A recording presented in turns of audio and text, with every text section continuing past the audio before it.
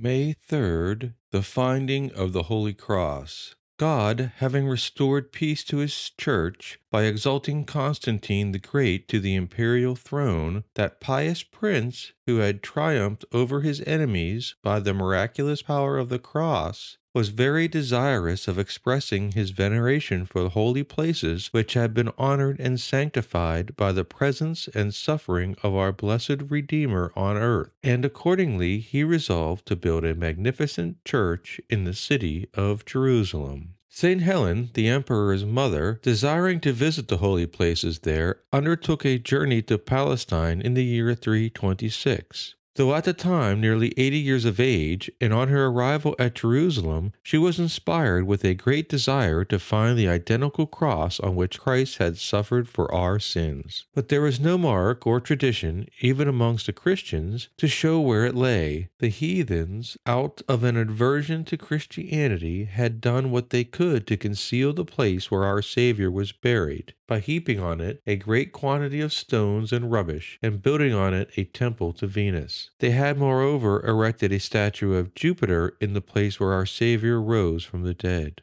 Helen, to carry out her pious design, consulted many at Jerusalem and near it whom she thought likely to assist her in finding out the cross. And it was credibly informed that if she could find out the sepulchre where Jesus was buried, she would likewise find the instruments of the punishment, as it being the custom among the Jews to make a hole near the place where the body of a criminal was buried, and to throw into it whatever belonged to his execution. The pious empress, therefore, ordered the profane buildings to be pulled down, the statues to be broken in pieces, and the rubbish to be removed. And upon digging into a great depth the holy sepulchre, and near it 3 crosses, and also the nails which had pierced our Saviour's body, were found. By this discovery they knew that one of the 3 crosses was that which they were in quest of, and that the others belonged to the 2 malefactors between whom our Savior had been crucified. But as the title was found separate from the cross, it was difficult to distinguish which of the 3 crosses was that on which our divine Redeemer consummated his sacrifice for the salvation of the world. In this perplexity, the holy bishop Macarius, knowing that one of the principal ladies of the cities lay extremely ill, suggested to the empress to cause the 3 crosses to be carried to the sick person, not doubting but God would discover which cross they sought. This being done, St. Macarius prayed that God would have regard to their faith, and, after his prayer, applied the crosses singly to the patient, who was immediately and perfectly recovered by the touch of one of the 3 crosses, the other 2 having been tried without effect.